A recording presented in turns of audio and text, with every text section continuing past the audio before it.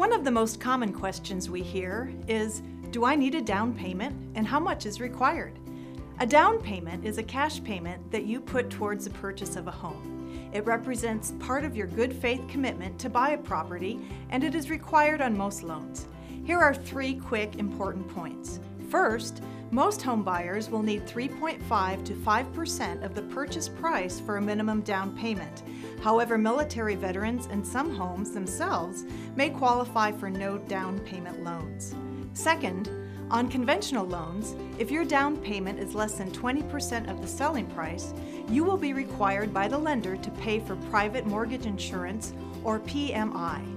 And third, there is one loan program out there that allows immediate family members to make gifts of money for down payment and closing costs. All other programs require you to use your own money. Also, you might have heard that you can borrow money from your 401k retirement accounts to pay for the down payment and closing costs. This is true in most cases. Be sure to talk with your lender about these additional options.